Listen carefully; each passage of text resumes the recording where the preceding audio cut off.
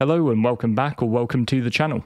I'm Loudguns, and today I thought I'd just build on a talking point that came up during a recent call with Starstreams.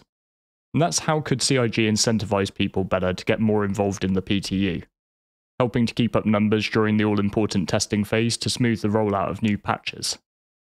I'd like to be clear from the outset that despite what's going on, this won't be a vid roasting CIG for the rollout. This isn't my first rodeo when it comes to MMO launches and patch rollouts, and rather I want to talk about how we could maybe improve the amount of data the devs are getting ahead of major releases. So if that sounds good to you, then grab a cup of tea while I roll the intro, and then let's get into it.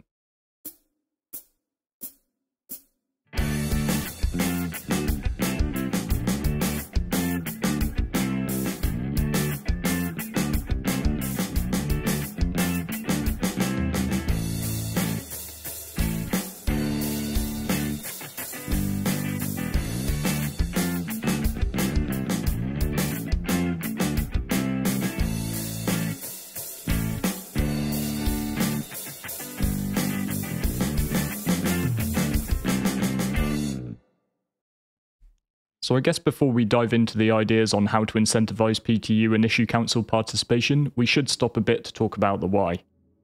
I think most people will get it in the context of the last few days, and just picking out a few messages from CIG, I think it's fairly safe from even my smooth brain perspective that there simply weren't enough of us playing the PTU in the build-up to 3.18.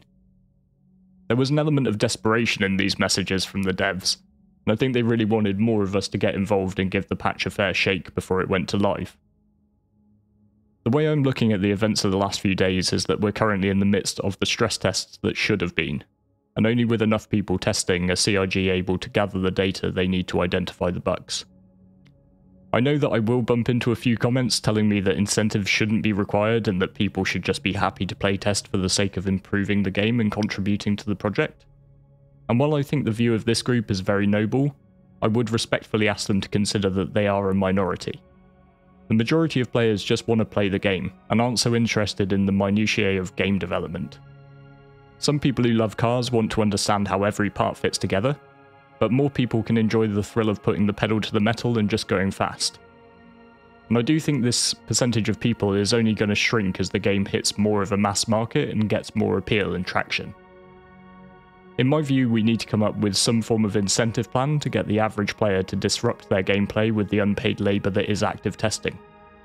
Playing in PTUs where they'll experience no real progression, stopping before clicking relaunch to send crash reports, and taking time out of their R&R time to file paperwork on the issue council. To be clear, there are some incentives. The Uvocati testing group is arguably one of the main ones here, with especially active players who contribute via the reporting framework being given insider knowledge and access to new builds ahead of the main group. And this will undoubtedly appeal to some of you, but to be honest it also comes with some downsides.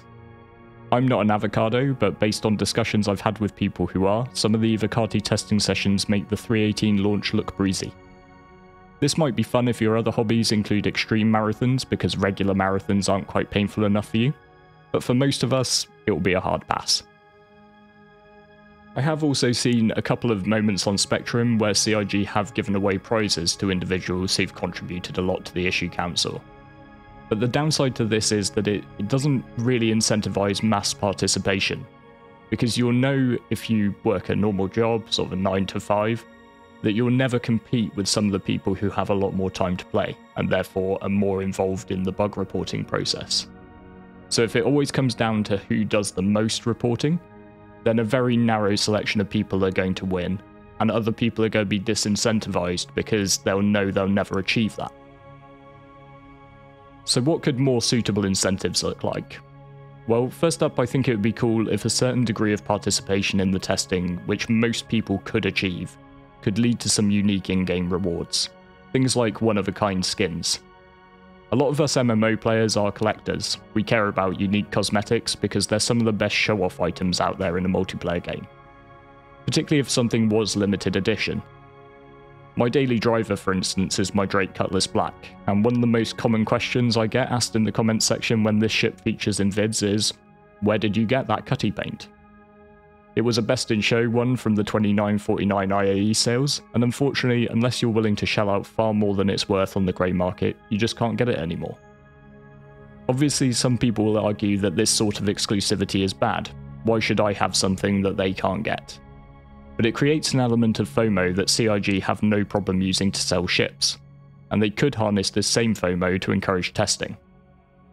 So for instance, you as a new player in years to come might be a bit gutted not to be able to get your hands on the 3.21 PTU tester Scorpius skin you see me with. But it's going to incentivize you to go and test the next PTU build that you can be part of when it comes up.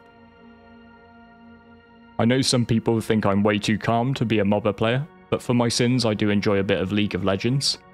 And League does have some read across here with their ranked rewards. At the end of each major patch you actually see a pickup in players as people are grinding games in an attempt to bump themselves up to the next level and get the rewards, which tend to include unique skins. Another idea CIG could look at is mimicking something like the highly successful referral program they have. The referral ladder has a heap of bonuses you get by hitting various levels, and since most of these are digital assets, CIG can dish them out at no marginal cost. It wouldn't hurt to have a similar ladder for bug reporting and verification. This could actually create some equality between selling the game and testing the game. Not everybody has the possibility to rank up thousands of referrals, but nearly everybody has the opportunity to get involved with bug smashing, reporting, and getting into the PTUs. Being able to see some progression and earn long-term rewards that will stay in your hangar would almost certainly encourage more of us to grind this. Obviously, I don't want to misrepresent myself here. I'm just a guy who makes some videos and I don't have answers to some of the trickier questions. People with much more knowledge of this sort of thing would have to work out how to gamify the system, but not allow people to simply min-max getting the rewards if that leads to poor feedback. But with the game only growing, I think it's fair to say that improving player participation in testing is essential. I don't personally hold anything against CIG employees for the mildly disastrous rollout. I think they simply lacked enough data to work with. They could have, with that, fixed some of the problems we've encountered ahead of this PU launch.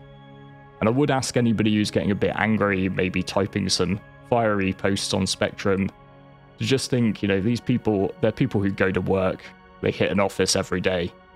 And a lot of us have been in that position where we've gone to the office and it's a complete shitstorm.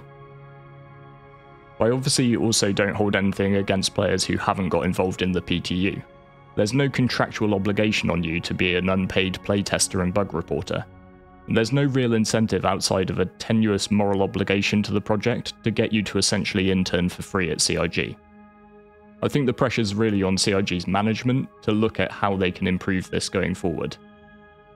Hopefully this week's real stress test will lead to the proper rollout of 3.18 shortly, and we'll all be playing and instantly forgetting about all the 19Ks, 30Ks and 60Ks. But let me know what you think down in the comments, and feel free to donate me a like and subscribe if you did enjoy the vid. With all that said, thanks very much for watching all the way to the end, and I look forward to seeing you next time.